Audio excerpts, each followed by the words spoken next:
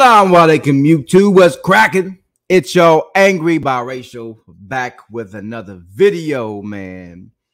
Yo, this video is crazy as fuck. Before we dive into this, I want to let y'all know this video is fucking crazy. Sisters need to be careful out there. Let's go and get into this. Y'all like that? I got my hair out.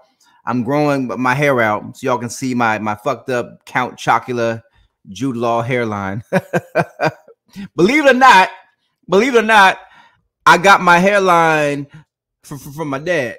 So y'all can't, oh, it's the Arab side. No. this was my black daddy side. I got this fucked up hairline again, you know, so Kangs lose again.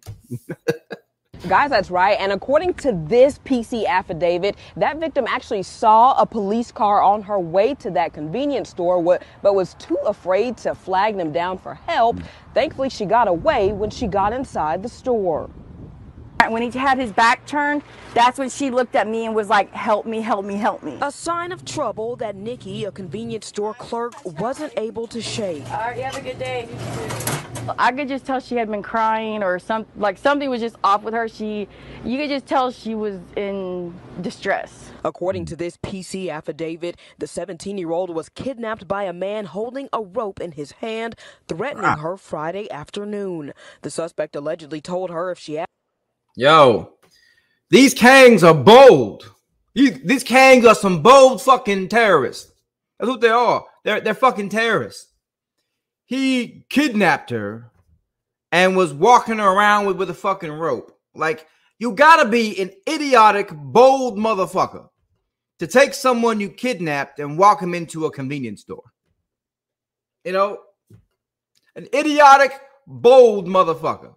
Asked for help, he would kill her. The suspect had made threats to harm her, had told her that to come with him. She was unwilling to let her leave, had taken her to a shed where a sexual assault had occurred. After that alleged...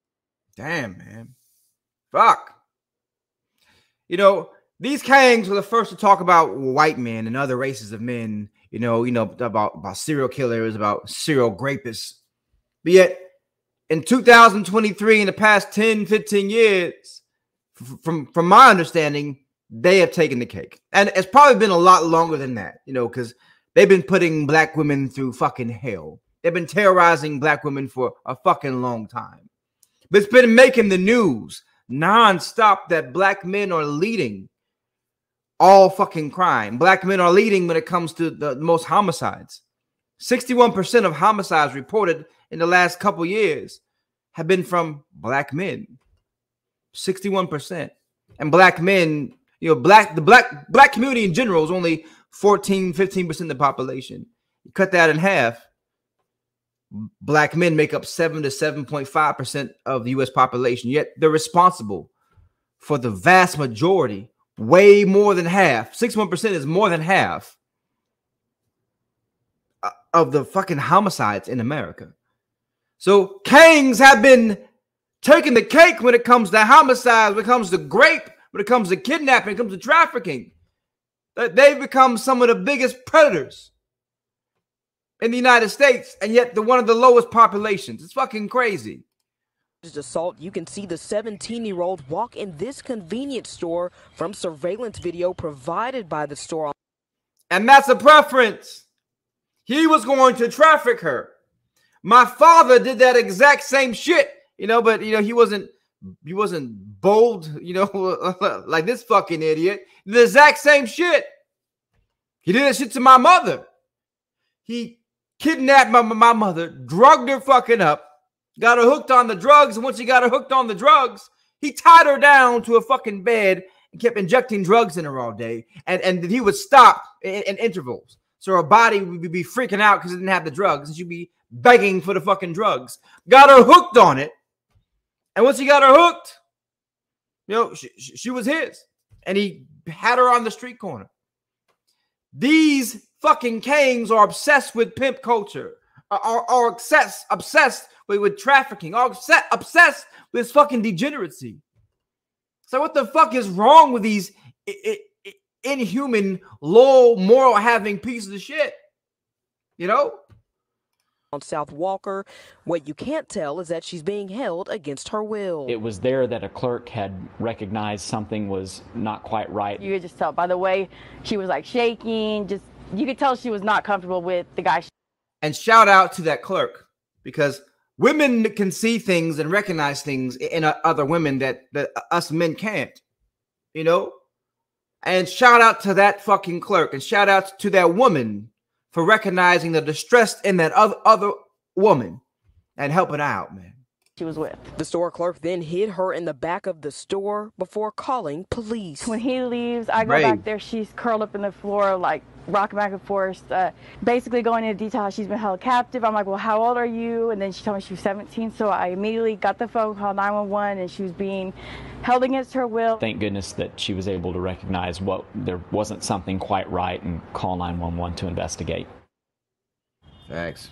I mean, women nowadays, man, I heard that there is something like this, but I got to research more into it. But I guess they're trying to keep it secret amongst women for a reason. That there's a secret signal that women give out, like a lot of bartenders, right? The women have a signal when they're in the bar that they give to the bartender, and that tells the bartender that this woman's in trouble. This woman's being harassed, and this woman's they're trying to take her. She's drugged, or something's wrong with her, and she needs help, right?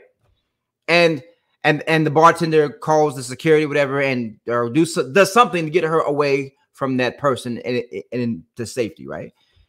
There needs to be more international symbols like that, you know, that people that should be taught to women nonstop, because the men these days are pieces of shit.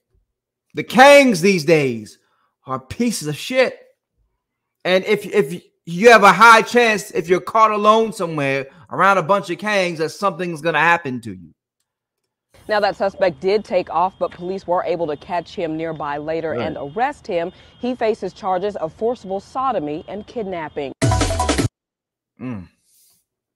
May he rot in hell.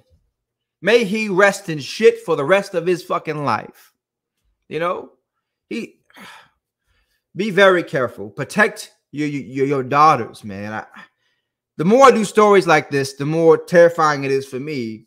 I have 4 daughters, and they're in their preteen years, right?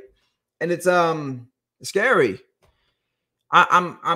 It keeps me up at night sometimes thinking about these things, and I be having sit downs talking to them, because, I tell you what, John Q ain't got shit on me when it comes to me trying to protect my daughters, man. It's and my sons too, but I understand that my daughters are more at risk of that happening. Yeah, and boys get trafficked too. I'm 100% boys get trafficked too. But you know, it's more likely to happen to girls. So it's like, I'm terrified, man. I'm fucking terrified. I'm gonna spend a lot of time doing awareness on this, because not only do I have to learn more so I can protect my daughters more, but I want these fucking pieces of shit to get caught. I don't want another person to have to live through this shit. It's fucking horrible. Y'all be safe. I love y'all. I'm about to call now. I'm fucking tired. I'm about to go to bed.